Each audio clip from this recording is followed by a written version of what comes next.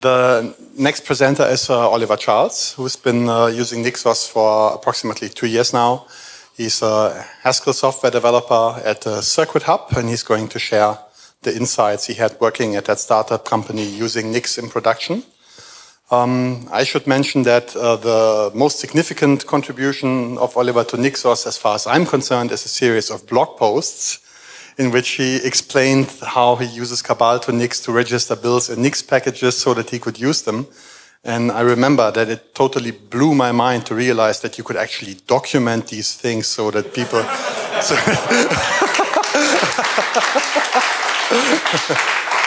So whenever you search for Nix and Haskell, that's still by far the most popular Google hit. Mm-hmm. So have fun.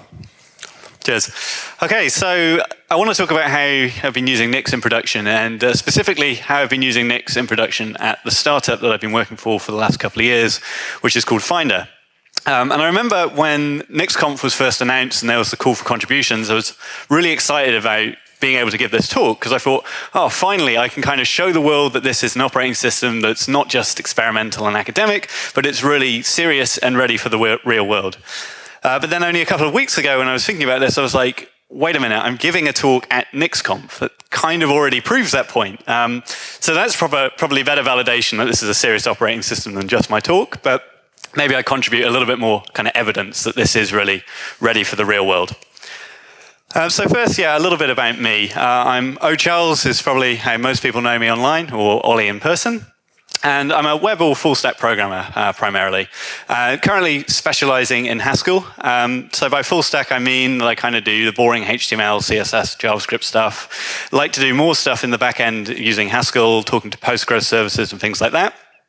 But for all of the projects that I've been working on, I've also had responsibilities for running servers and making sure that things are actually staying online. So this is where my interest in Nixos comes in, because I have, over time, found that this is kind of the right way I want to be running my servers.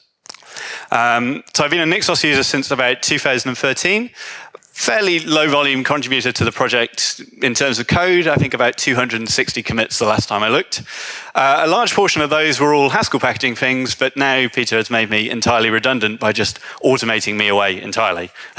But I still do a little bit of packaging on kind of modules, and I'm like the maintainer for the Postgres module and a couple of other small pieces.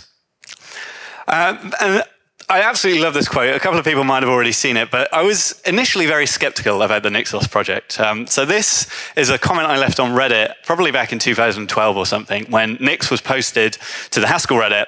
And at this point, I think I had maybe 6 months experience with Haskell. So I was a complete guru on all things about purely functional programming.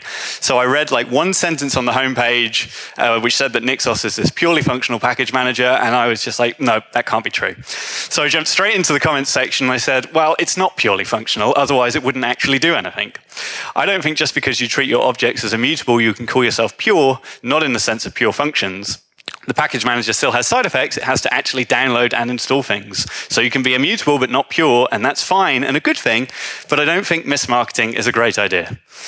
I actually think going straight to the comments section when you know nothing about a project is probably not a great idea. And really, I miss the point of Nix. I mean, the point of Nix is about this idea that if the inputs don't change, then the build result won't change. Of course, it's going to do things that you do the evaluations, but pure functional programs, they heat up the CPU, and we don't worry about things like that. So I did eventually come back to the project and gave it another chance and really read the kind of research papers around it, and this is where things really started to click. And it slowly began to appear on all of my devices, and since 2013, I haven't looked back at all. So the startup that I'm going to talk about is not the one that I'm currently working for, but it's the one that I have been working for the last 3 years, and that's a little startup called Finder. And to give you a bit of context there, Finder is an online booking system for classes and appointments. Primarily, we were focusing on the kind of wellness industry. So this is really small businesses that are just 1 or 2 people running them that offer things like meditation or yoga classes and things like that. And we offer this as a service model. So very Web 2.0 or whatever the current thing is now. But businesses should be able to sign up and be ready to take bookings and receive payments for their classes really within minutes. And we were kind of entering this to try and disrupt a market that previously only had very complicated or technical solutions. So the existing booking systems are things that have been around for 5, maybe 10 years. They assume you've got a company with tens or maybe hundreds of different employees, and they tend to be quite kind of archaic and technical. So we wanted something that was really simple and just let people have these ideas for running a business and to get their business online. And that comment there about being able to get online in minutes is actually something that we think we did manage to achieve. The last time we ran through setting up a kind of fake business, you could get taking Stripe payments in about 4 minutes. And Finder consists primarily of 2 main applications. We've got what we call the widget, which is what you would embed as a business on your web page, and that's what allows customers to manage their schedule and make bookings with you. And then there's an app-in application as well, which allows businesses to actually manage the schedule that they're offering their customers. So this is what a customer would see. This pops over your existing website. You can see a list of all your upcoming classes, all the upcoming classes that are on offer, and you can book yourself in. And as a business owner, you get this kind of calendar view to manage your upcoming schedule and this kind of basic front desk screen that we call it to see who's coming to your classes and kind of deal with things over the phone. From a technology perspective, it's a fairly traditional stack, I think. Both of the applications are written in ClojureScript, which compiles down to some static JavaScript files. Then we're going to run that on some sort of HTTP server. We use Nginx. And these talk to Haskell-powered API servers over HTTPS, just basic REST and WebSockets. And then all the data there is stored in Postgres and Redis. So very traditional stack, but to set the context of the kind of service administration that I was going to be needing to do, that's basically what we're running there. Sorry? Oh, well, it would be a traditional Haskell stack maybe if I had GHC.js as well. Okay, so let's dive in with some of the Nix stuff. For my day-to-day work, I actually need to write some code and build things and add new features. So I need to be able to enter some sort of development environment. So I think a couple of years ago, the Nix shell command was introduced, which really kind of revolutionized my way of doing my kind of day-to-day development. Because Nix shell allows us to spin up kind of per project development environments without clobbering our main kind of global or user environment. For the Haskell side of things, this is really straightforward these days because we've got the Cabal to Nix tool, which basically automates all of this process. We use Cabal to Nix to generate a default.nix expression, which is basically a function that specifies how to build a certain project. But you can't actually run functions. You need to supply the function arguments to do the main evaluation, and that's what we use the shell.nix expression for. So shell.nix for very simple projects is really just saying import all of Nix packages and run this default.nix expression. For slightly more complicated ones, it says, well, you'll actually need these other projects to be built first. So we override the Haskell environment and specify those into project dependencies. And a little bit later, I'm going to show you what that actually looks like. For ClojureScript, the story is not so good. ClojureScript doesn't have great support in Nix packages, and at the time, I unfortunately couldn't put the time in to make it any better. So we have handwritten expressions for ClojureScript, which do enough of the job, but they don't do a great job of managing all of the kind of library dependencies that we use in ClojureScript. In order to ensure that everyone uses the same versions of things, we have our own fork of Nix packages. So the nice thing about Nix shell in general is the amount of control you get. So languages like Python have virtual env, and Cabal has Cabal sandboxes, but these only give you a kind of subset of control over what your actual development environment is going to be. Using Nix packages and Nix shell, we're able to control compiler versions, specific patches that are installed on compilers and stuff, which we haven't needed to do, but it's nice to have that level of granularity and know that all of my colleagues are going to have a consistent development environment. But these shells only give you enough to do command line builds. So if you want to use Emacs or you want to use Vim, that's really your choice, and we don't impose that on any of our developers. And we assume that they have some sort of text editor setup that suits their workflow. And because these are build environments, they're also not runnable environments. So they don't mention the services that's needed to run these applications. We did experiment for a bit of time using NixOps and building virtual machines kind of for each project, but I just find spinning up virtual machines is a little bit too costly, so we haven't done that. So when it comes to actually having to run this stuff, there's still a little bit of manual kind of communication and manual work that has to be done in order to make sure that these people are running the services that these binaries need. And I think there's probably some interesting future work that could be done around Nix shell of actually spinning up containers as well and having services running. But again, I haven't had a chance to look at that just yet. So these default.nix expressions are specifications of how to actually build the software. So as I said, they're automatically generated for Haskell using Cabal to Nix, and we have them handwritten for ClojureScript. And these build expressions are important because, as I'm going to show you in a moment, we use Hydra to actually do all of our builds for us. So this is what I was talking about with the handwritten ClojureScript, and this is really a bit of a hack when it comes to the nice properties of Nix. And the real hack here is this line install line, which is actually going to connect to HTTP servers and pull down jars at build time. So I've given up some of the nice properties of Nix and having really deterministic builds, just at the kind of benefit that this is a really easy way to get the majority of what I want out of the build system. And I have a feeling that jars are kind of meant to be immutable anyway. If you have a new version, you release a new version. Question?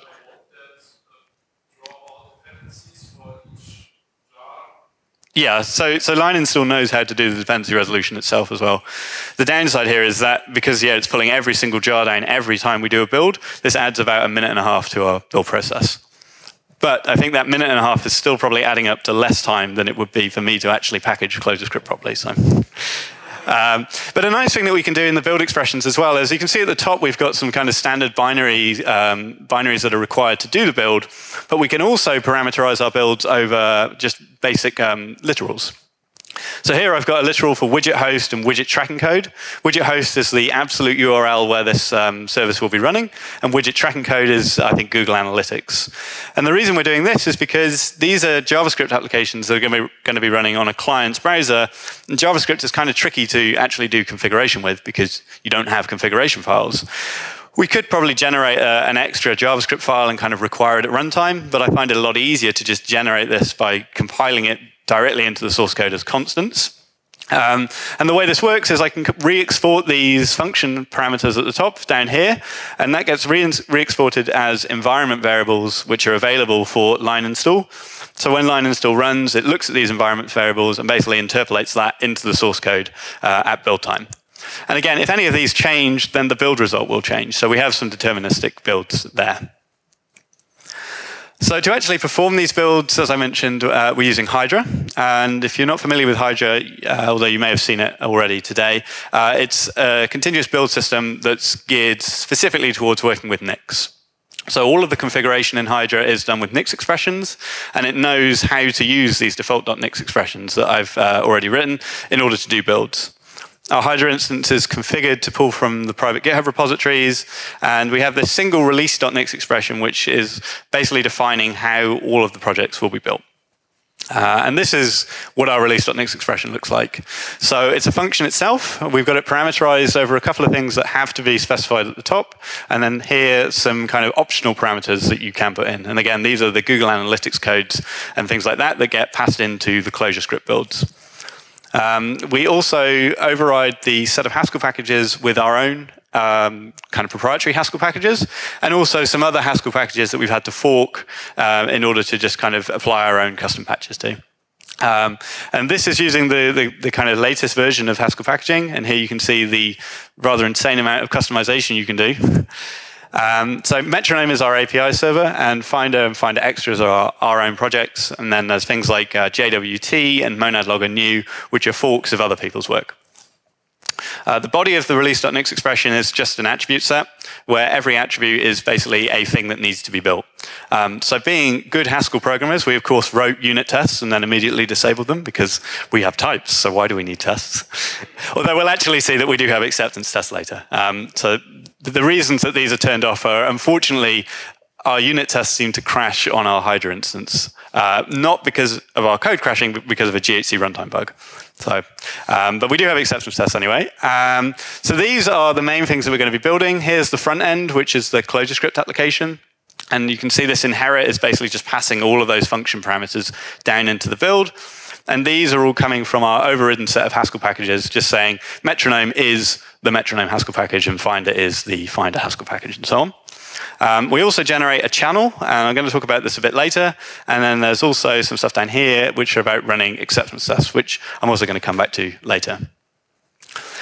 So Hydra, that file, because it's a function, is basically a kind of template for our builds. And then we can instantiate this build template in Hydra and specify what the actual values for these functions are going to be. So that's probably a little small to see, but you can basically, what's going on here is there's a large amount of Git checkouts, which are going to provide those. So if we go back over here, you can see that all of these paths are in angle brackets, and that means that they have to be available on the Nix include path. And by using Git checkouts and Hydra, it basically puts those on the include path so you can refer to them. But we've also got a couple of string values here, which allows me to put in the API keys for each of the builds.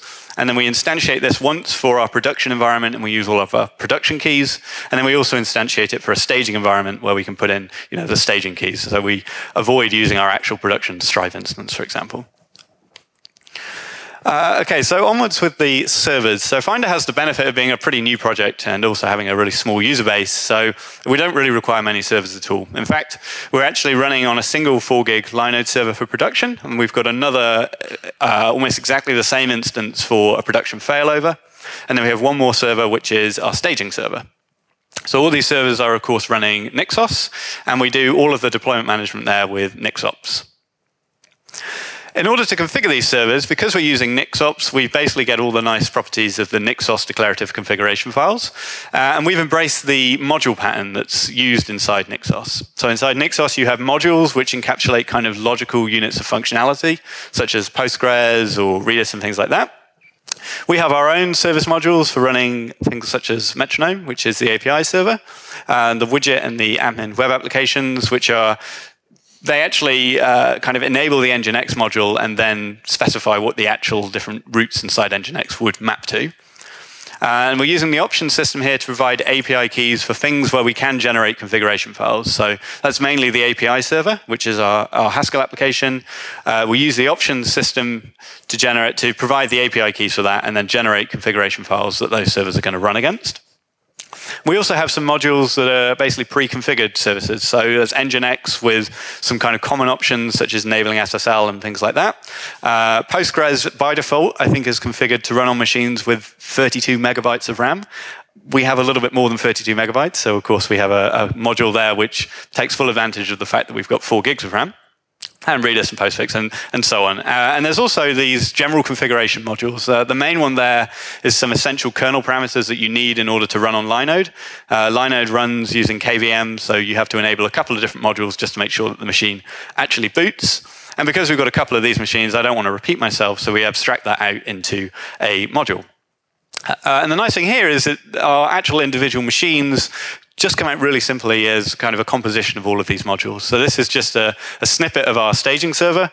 I specify the IP address where this machine is already running.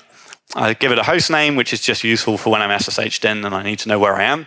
And then the bulk of the definition is just importing all of these different modules. So there's API checks, API server, and so on. There's plenty of these in the actual config. And then the rest of the file is just specifying these essential configuration options. So the secret and public key for Stripe, for example, and various other bits of configuration there. In terms of managing services, so I said Finder loves systemd. I guess it's really me that loves systemd, but I'm responsible for all of this. So I'm going to say Finder loves systemd as well. And we make extensive use of systemd throughout all of this, because Nixos gives us a really nice and easy way to spin up kind of new systemd services. You just say systemd.services. Whatever you want to call it, and then you can specify the systemd configuration right there.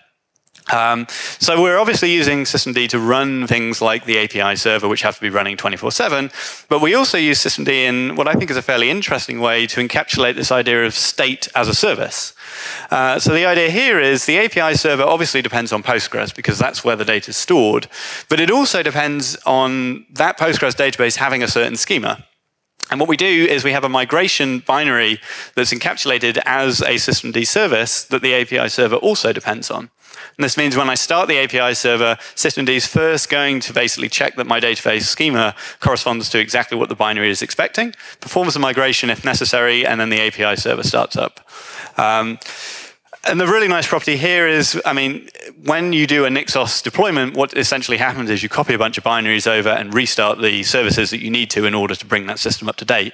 So we've managed to encapsulate schema migrations as part of the Nixos deployment process without really having to do anything particularly hard. I just specify the services and specify the dependencies and let systemd take care of ordering those things appropriately.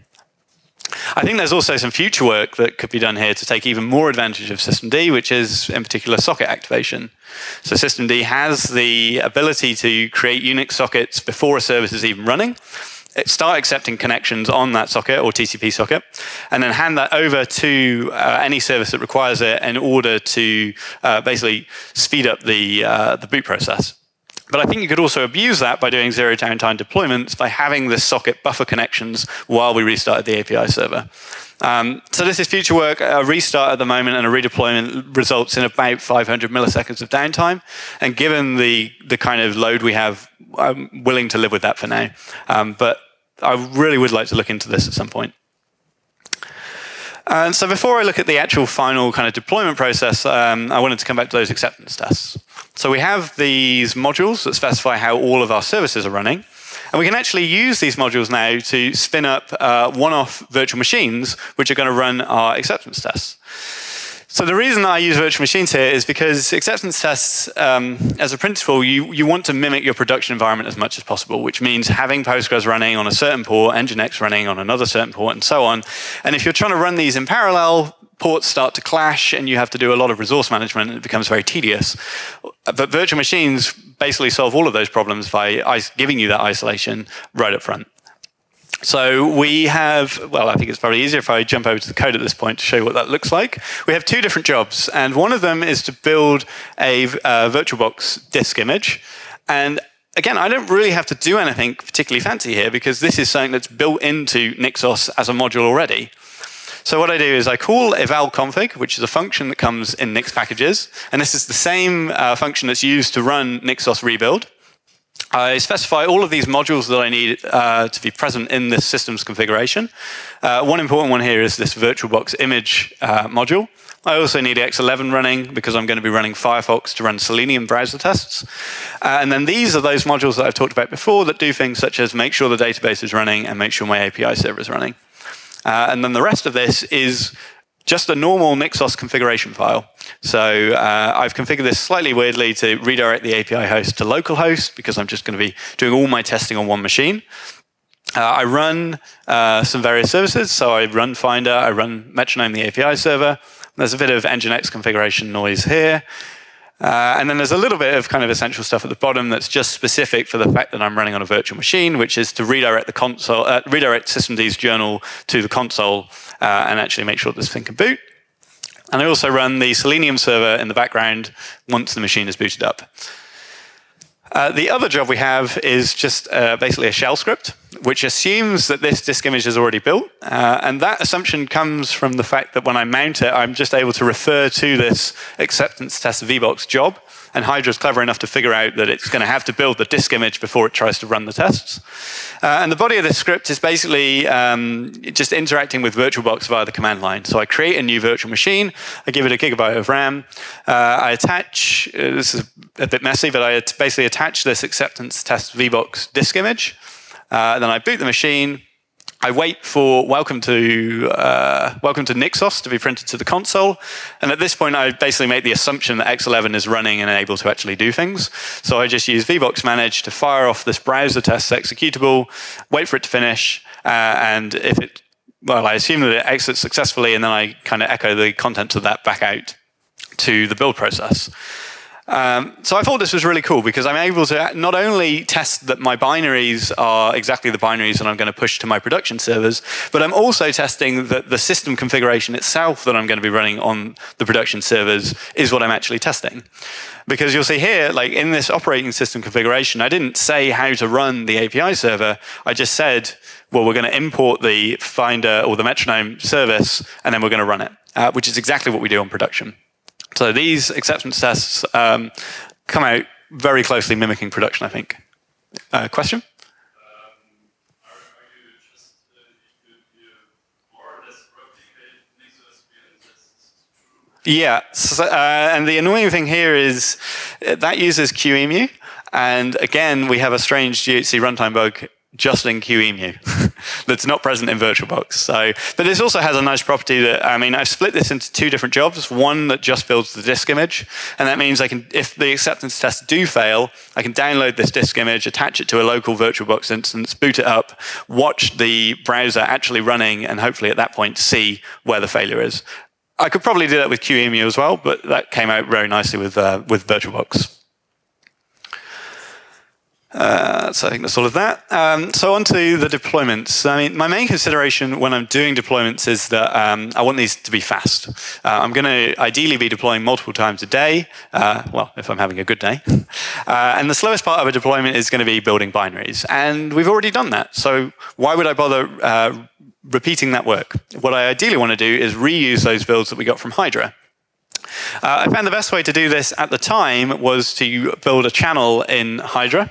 Hydra does actually generate channels itself, but the channels kind of came out slightly weird. I think if one thing failed, the channel would just refer to a previous version, whereas I'd rather, if one thing failed, that there is no channel at all. So we built our own channel, and this again is kind of, it's almost a bit of a hack, the way it works. So let me jump over to the full definition here in our release.nix file. The core of it is this really strange make fake derivation function, which takes a name and a path into the Nix store. And then it uses this built-in store path to provide a derivation that will exist at that path in the store. But it tells you nothing about how you would actually build this thing. So what we do in our channel is we kind of re-export all of the things we want available in our channel. And then when you actually try and do an installation, the only information you have is what the hash is. So the only thing you can do is talk to any of your available binary substitution servers saying, do you have this thing built because I need it installed? If they do, you can just download the binary and install it directly. If you don't have it, then the only thing you can do is abort the build because you don't know how to build it. But that's actually exactly what I want when doing deployments. That means that my deployments will only use binaries that have been built on our Hydra server, which ideally means these are only binaries that have gone through the acceptance test process as well. In order to expose that channel, we just have to do a little bit of kind of hacking around with the Nginx instance that runs Hydra. So I've got two routes here that kind of, this is the format of a Nix channel. And I'm basically kind of interpolating the project name and the job name to generate a production and a staging channel. So don't worry about the details there. And to actually use this in deployment, the way I do it is, so this is, at the top is a NixOps file. I specify finder packages as a function argument, and then I'm able to basically use, I assume that metronome is present in this finder packages object. So here I'm saying services.metronome package is metronome from finder packages. And in order to actually provide that function argument, I just use NixOps to do that. So here I'm modifying the production environment by adding the set of root channels to production's include path. Do deployments as root, which maybe is not a great idea. And then I also set the finder packages argument to just import this finder production channel. And now deployments become out very easily scriptable. It's approximately the following. There's a little bit more kind of error catching going on here. But we have our own Nix packages repository on the deployment machine. So I cd into that and do a git pull. The pull here is to basically make sure I do any operating system upgrades, such as upgrading to a different Nix release version. This isn't going to change the binaries that are actually deployed in terms of the API server and things like that. In order to change that, I do Nix channel update, which is going to pull down the latest production and staging channels. And then I can do NixOps deploy -d production, which has now been configured to know about these Nix channels, use all those binaries, pull them down from Hydra, push them out to servers, and restart all the necessary systemd services. And this whole process generally means deployments take about 7 seconds the last time I looked, which for me is pretty perfect when it comes to deployments.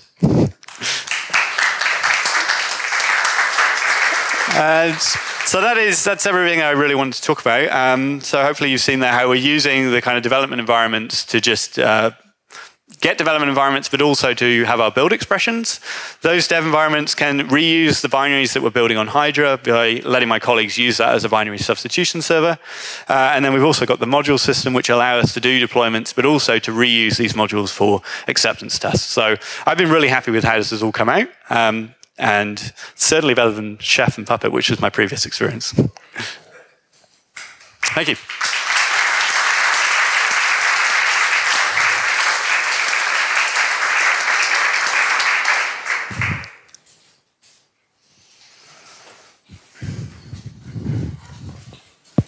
Hey, so 2 questions. First question, can I steal the source code, please? Yeah. So, I mean, there's probably some stuff that maybe I have to clear up, but I would like to get a lot of this shared. I should also mention, actually, I kind of cribbed all these slides from a blog post that I never got around to publishing. So hopefully in the next week or so, I'll have a kind of full write-up of all of this in a bit more detail. But yeah, I'd like to share some of this. Cool, sure. Amazing. And the real question is, how do you sort of use all this stack during the development? Because during the development, the build is really slow, right? They're as slow as they kind of need to be. So we have the nice property that Nix is obviously only going to rebuild things that have changed. So if I just work on one project, I tend to be in that development environment and I just do the minimal rebuilds that need to happen there. But like in your broader question, like services and stuff, we... No, I'm sorry. Like, during your development process, do you do Nix build or do you do line install whatever? No. So yeah, for the closure script stuff, we do Nix shell on that project, which is going to bring down all of the dependencies. Because that was actually a bit of an abbreviation. There is a separate step that just brings down dependencies, which is before the build phase. And then I just run things like line REPL and things. For the Haskell stuff, I never run Nix build, but if I do Nix shell on a project that depends on another project that has changed, Nix will automatically build that for me and bring it into my environment. So that's kind of what I meant where Nix does the least amount of stuff possible to make it happen.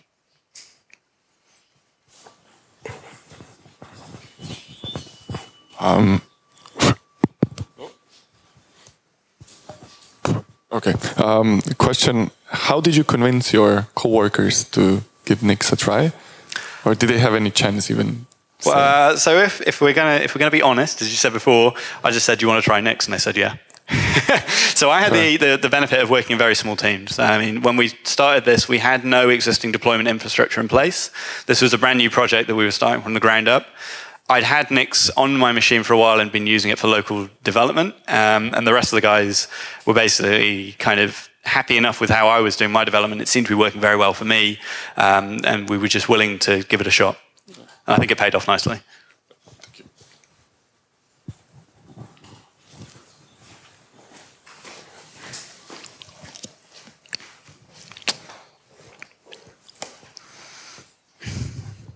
Hi. How long do you think it took you to set up the whole environment?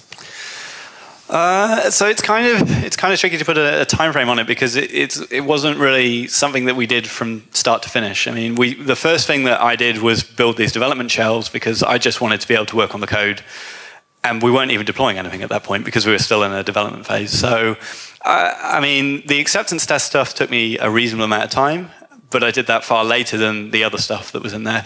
Setting up Hydra, as someone mentioned before, like it's not particularly easy. So there was certainly some time sunk into just getting Hydra working and finding a commit that worked, which is a bit annoying. I guess in the grand scheme of things, it doesn't feel like it was a massive time sink. It definitely did take some time, which is why I'd like to document some of this stuff so people don't have to go through that kind of research process again. Okay, thank you.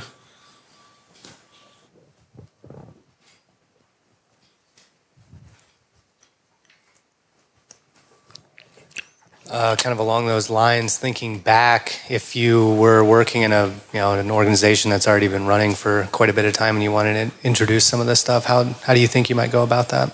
So I guess that's the position I'm in right now. So I've just joined Circuit Hub in the last couple of weeks.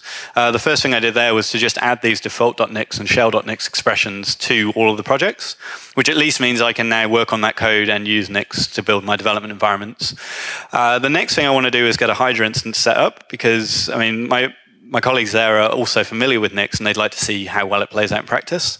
So what I want to be able to do is have my own Hydra instance running, and then I can tell them, oh yeah, just go into this project, run git pull, and run Nix shell with my binary cache, and you should be in a development environment in like a minute or something. And hopefully at this point, things start to become quite convincing that there is value in these tools.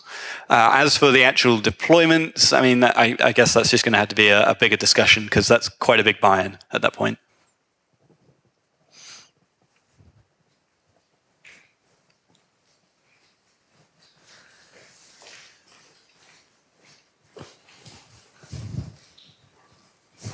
You mentioned before that you want to have something like Nix shell for containers. There is a small wrapper around Nixos container which is called Nixos shell.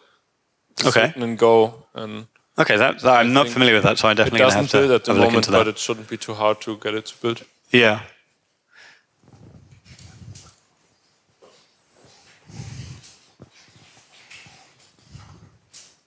So I thought it was interesting that you mentioned the building closure script using Nix.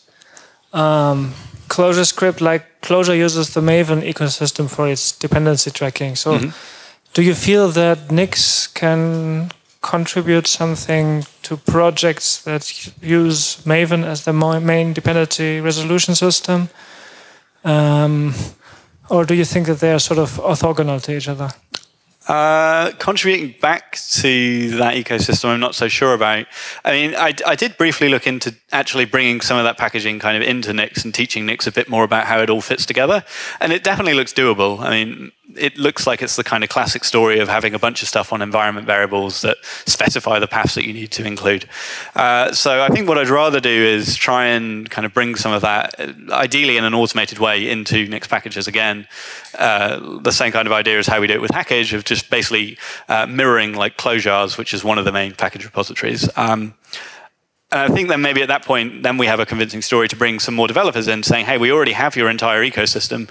Maybe you want to try our tool out and see if it helps you." But again, that's just a time thing, really. And I'm now not writing ClojureScript anymore, so I guess it won't be me.